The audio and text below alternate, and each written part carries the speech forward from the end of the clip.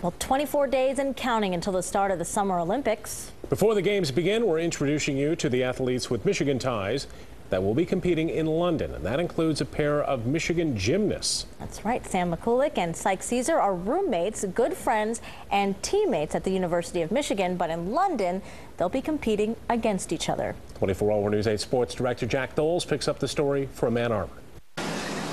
They've been training side by side in Ann Arbor for the past 2 years.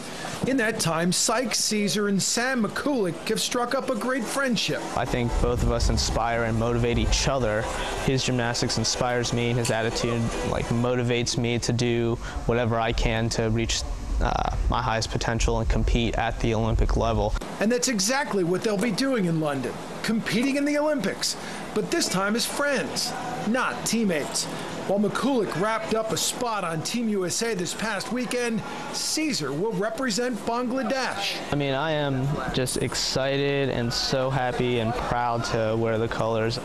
Although he's never lived in Bangladesh, Syque's mother, father, and oldest sister were born there. Growing up, he was exposed to the Bengali culture. Now, thanks to his success in gymnastics, he's become somewhat of a celebrity in his parents' native land.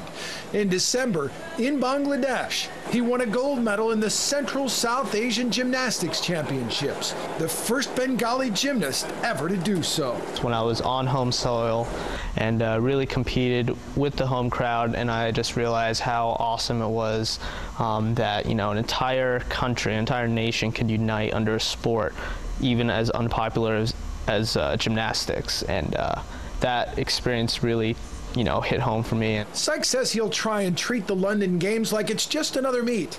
His goal is to hit all 6 routines. If he does that, he'll be happy, no matter what the result. But at the same time, I really want to take in the entire Olympic experience, you know, opening ceremonies, the different venues, competing in the Olympic arena. I want to take it all in and really, you know, make every moment matter and stuff. But at the same time, I want to stay focused and not get too distracted with all the Olympic things, you know, and get into my head where I just psych myself out.